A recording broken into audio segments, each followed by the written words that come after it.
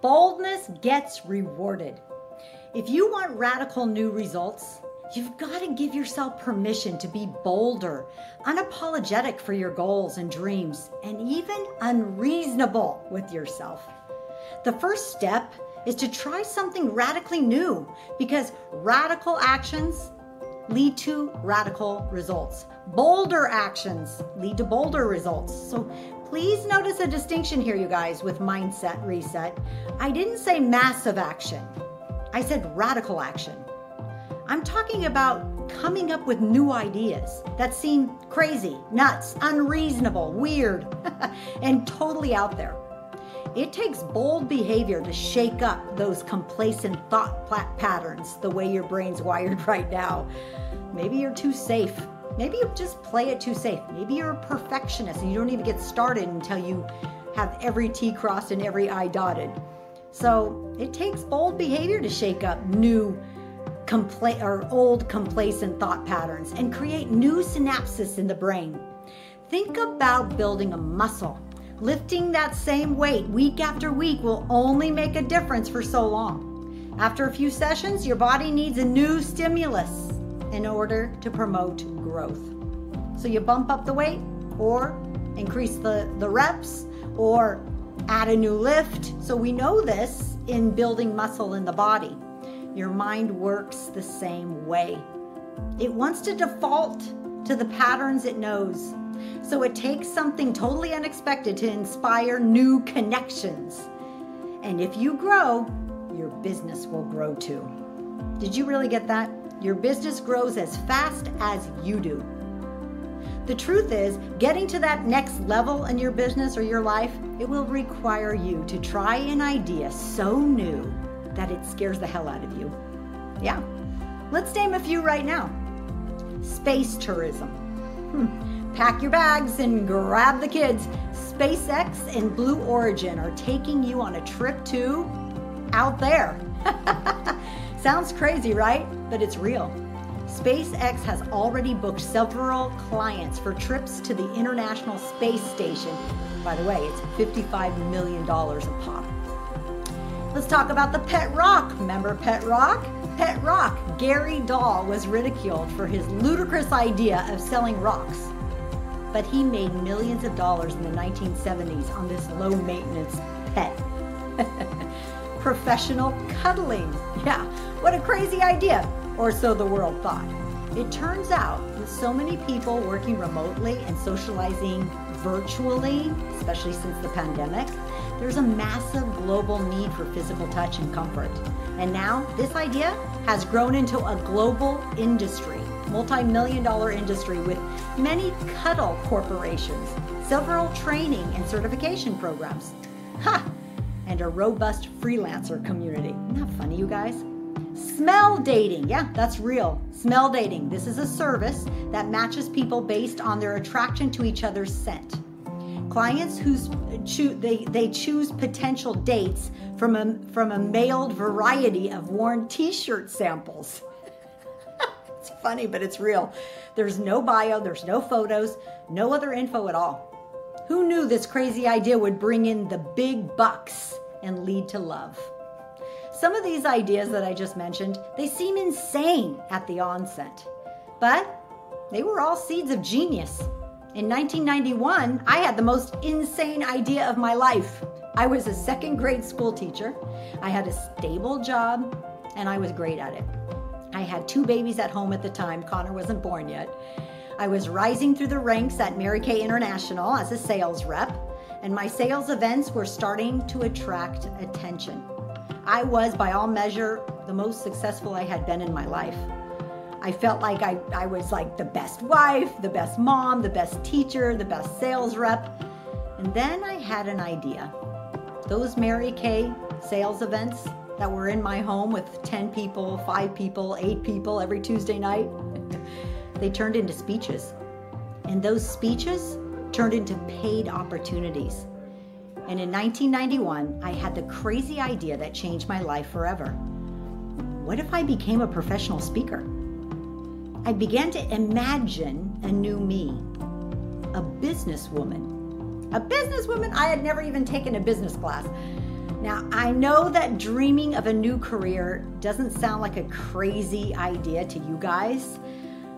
It's not as crazy as space tourism or the pet rock, but to me, back in 1991, it was crazy. My entire existence revolved around being a wife and a mom. So this version of me was simply not part of my reality until it was. And just like you may not see yourself in the limelight. You may not see yourself as a best-selling author. You may not see yourself right now as a sales rep or launching your own company or growing your company globally. You may not see it until you do. It's not part of your reality until it is. So let's talk about the gap between that. So simply daring to imagine, to open your mind to new possibilities really helps. When I did that, all of a sudden, I saw opportunities everywhere. I let my teaching license expire and I began saying yes. I felt intense fear, major imposter syndrome, and even guilt. But I chose that radical change one day at a time. And I managed the internal battle by continuing to visualize this new me, this business woman in me. In short, I changed, and my life changed with me. I want you to give yourself the same permission to think up some insane idea or insane new way of being for you that could light up your life. Make a list of your most ludicrous possibilities. Let your inner genius out to play. It's just a list. And they are just possibilities. You don't have to act on them, but make no mistake, my friend, just writing them down can have a profound effect on your mindset. You're actually teaching your brain to imagine something new, to grow new connections, new synapses in your brain so you can see new possibilities. This growth happens fast, really fast. And the bolder the move, the faster the result. So here are 3 big, bold actions I want you to take today. Bold action number 1, start imagining the best version of you. Who do you want to be? How do you want to show up in this world? Make a list of character traits, of values that you want to emulate. And go big, go radical. You really can create a new you. And then practice these new ways of being so that you're retraining your brain, creating new synapses in your brain, and recreating your self-view. You become who you practice to be. I say that all the time. You become who you practice to be. Recreate and relearn the best version of you. What's the greatest contribution your new way of being could make? I mean, like really think about contribution and an impact that this new version of you could have. What does our world need that you could provide? What does the world need that your heart could create a message around and offer? Think big, think radical, think bold. Decide what bold action step you'll take and open the portal of possibility.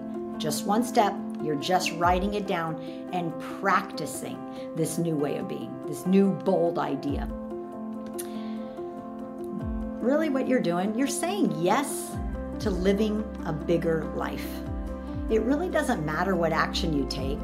The power is in taking the first radical step, writing down those possibilities, writing down those goals, imaging a new version of yourself, a bold version, a more confident version, a version that's literally creating global change. So step into this radical practice. Whatever you choose is exactly the thing you need to start living a bigger life. All it takes is willingness. So idea number 2 is just be more willing to admit that your current patterns aren't serving you anymore. Willing to practice being the person you boldly created in your imagination. And guess what? Writing down that bold version of you and practicing it you become who you practice to be. So that willingness of daily practice, daily, gosh, athletes do this all the time. They actually imagine the perfect shot. They imagine the perfect swing. So that's what you're doing. You're rehearsing this new version of you. So be willing to practice this new version of you. And then finally, let's talk about the big one. The aha moment comes when you actually start seeing results. You do. Serendipity happens. You're the fortuitous. You just start being at the right place at the right time. A book drops out of your bookshelf that you've had for months, maybe years, and it actually is about whatever is this new way of being you were thinking about, whatever this bold action step was. Maybe you have a conversation with someone that you haven't talked to in a long time, and they bring up the topic similar to what this bold thought was, or this bold way of being. Just watch how being willing to write down those new ways of being, knowing that boldness gets rewarded, so you're willing to think outside the box and practice these new ways of being, you are tapping the quantum realm, and you will be placed at the right place at the right time for all of these new ideas to start developing within you. You guys, it all starts in the mind first. Everything is created twice. First in the mind, and then in a physical realm. So be willing to be bold, be outrageous, be unreasonable with your goals. Write them down. Next to it, create new ways of being that you can practice. Be willing to practice those new ways of being, and then just watch. Be aware. Just watch. That's step number 3. Just watch and be aware of all the serendipity that starts happening. You're at the right place at the right time. A book becomes available for you. A conversation becomes available for you. You are creating a very new reality for you with every bold thought you have. So I hope that this conversation inspires you to think bolder, think more unreasonable. Think about the pet rock that this dude invented and the great success that came from it. You could just have the next best idea. Think big, be willing to practice those ways of being, and then notice the serendipity, the fortuitous, how you're just put in the right place at the right time. And milk those, like acknowledge it. Oh my gosh, here it is. I'm at the right place at the right time. You follow those 3 tips to boldness and your life will look radically different. Boldness gets rewarded.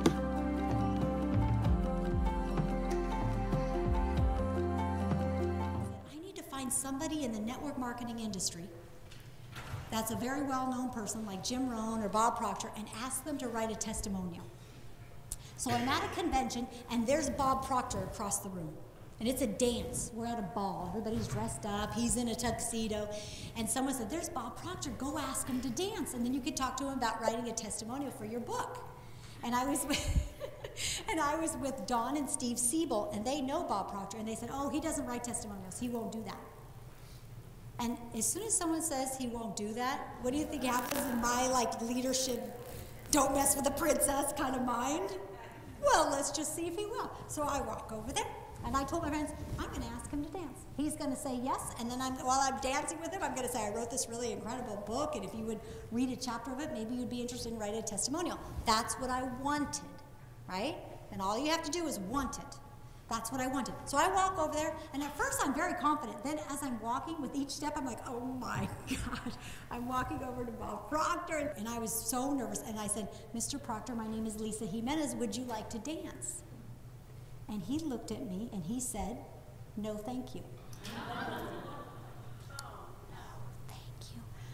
I said, okay, thank you. And I start walking back, and Dawn and Steve are over here laughing at me. You got rejected. You got rejected. I'm like, oh my gosh, how embarrassing in front of all those other people. And he said no. He said, no, thank you, Mr. Gracious. No, thank you. 2 weeks later, I write Bob Proctor a letter. And at the top of the page, it said, you said no to me once, ... And then in the letter it said, I wrote this amazing book and I believe it will free millions of people from their fear. Could you please read chapter 1? And if you think it will transform people's thoughts and beliefs on fear, would you please write a testimonial? About 3 days later, my cell phone rings. It's Bob Proctor. And he's laughing on the other end. And he said, you have some guts, girl. And he said, anyone that could write a book, Conquer Fear, have me say no to her for dancing, and then write back and ask to write a testimonial. I will write that testimonial. That's not the end of the story. However, here's the training and teaching point. Everybody go like this. Everybody go like this. This is called your comfort zone. Some people have little bitty comfort zones. Some people have big comfort zones. But everybody has a comfort zone, yes? Me walking up to Bob Proctor and asking him to dance, where do you think that was in my comfort zone? Where was it? I think it was right up to it, right? It was right up to the comfort zone. I was scared, I was embarrassed, I was nervous, what if he says no? And he did. Okay, that's the comfort zone. Now, here's the operative question. Where was I in my comfort zone when I wrote that letter? Outside the comfort zone, just a bit. So what does that teach you? You've got to be willing to go just a little bit outside your comfort zone. That's where all the juicy stuff is. So not only did I get that testimonial from Bob Proctor, not only did he buy the first 100, and then several thousand copies after that. But then, I'm speaking in Atlanta, Georgia, in front of thousands of people. I'm the opening keynote speaker. He's the closing keynote speaker. I am almost done with my presentation, and I'm ready to say thank you, and then music comes on, and I'm like, okay, hello, I didn't ask for music. Bob Proctor comes up on the stage in front of everybody, and he says, Lisa Jimenez, may I have this dance? And so here's Bob Proctor and I dancing on the platform in front of all these people as I shared the story. I told everybody the story. Now, I got past my comfort zone, then I went past the comfort zone. Now, here's the point. What do you get when you're willing to go past the comfort zone? What do you get? What you want. You get your dreams, and dreams come true when you're willing to go outside that comfort zone. My commitment for you this morning was that you would truly shift your beliefs of fear, rejection, failure, and success so that you can be the contribution you were called to be. Transform those beliefs into empowering ones so that you every morning will get up and be the walking, talking conduit of faith and power. Thank you. Are you ready to learn a formula to help you stop being stuck in fear and level up your productivity? To go from being overwhelmed to a high performer? To turn your scarcity mindset into an abundance magnet? Then you want to come to the Mastermind Retreat in Tuscany, Italy. You'll enjoy 6 magical days immersed in the beauty, the culture, the richness of the Tuscan countryside of Florence and Siena and San Gimignano. You'll mastermind with other like-minded people in a 13th century castle as you apply my Mindset Reset formula to recreate yourself, your business, and your life. There's only 2 spots left. Get registered today at lisajcoaching.com/retreats. And I'll see you in Tuscany.